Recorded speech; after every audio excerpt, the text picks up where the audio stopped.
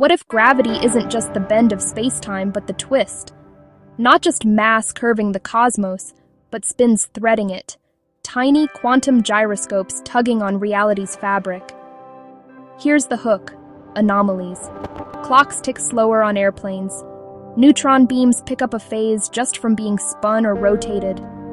A decades-old claim of weight loss above a rotating superconductor sparked a frenzy and a lot of failed replications. Could aligned spins, extreme coherence, the quantum vacuum? Time first. I don't think time is a cosmic metronome. It's our measure of change. In relativity, motion and gravity stretch and squish time. Near light speed, near black holes, your seconds literally dilate. Cool matter toward absolute zero and classical motion fades.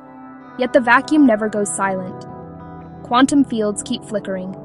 That hints that time might emerge from dynamics, how fields and particles dance, rather than existing on its own. Now gravity. Einstein's general relativity says mass-energy curves space-time. Einstein-Cartan adds torsion, a corkscrew twist sourced by intrinsic spin. Fermions, like electrons, carry spin. Pack enough spin density and, in principle, you twist the affine connection of space-time.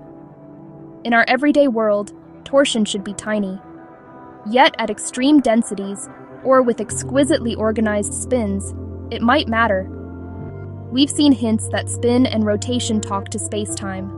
The Mashun spin-rotation effect shifts neutron interferometer phases when you rotate the frame. Frame dragging, Earth's rotation drags space-time itself.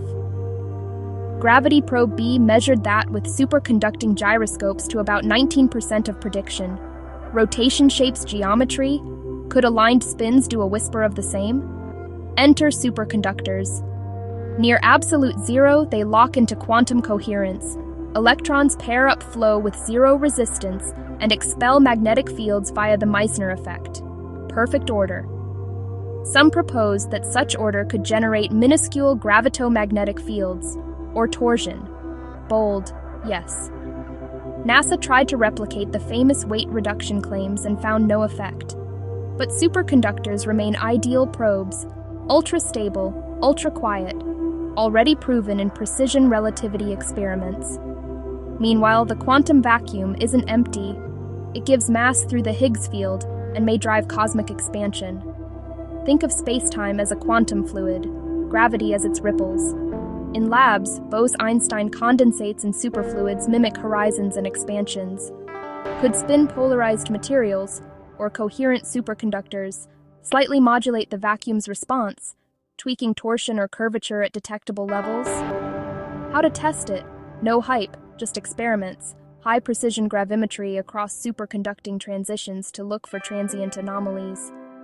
Atom interferometry with spin-polarized states to hunt spin-torsion couplings. Superfluid and BEC analogs to simulate frame dragging-like responses. Casimir setups to see whether vacuum polarization shifts with controlled spin order. Polarized neutron beams or electron microscopy for microscopic torsion signatures. Most likely outcome? Null results that tighten the bounds. But if a tiny, repeatable signal appears, we'd have a new handle on unifying quantum fields, spin, and gravity. Time from motion, gravity with twist, coherence as the amplifier. If the universe runs on spinning threads, the right experiment could catch them in the act. I'm chasing the data. Join the quest on X. Spinning Cosmos.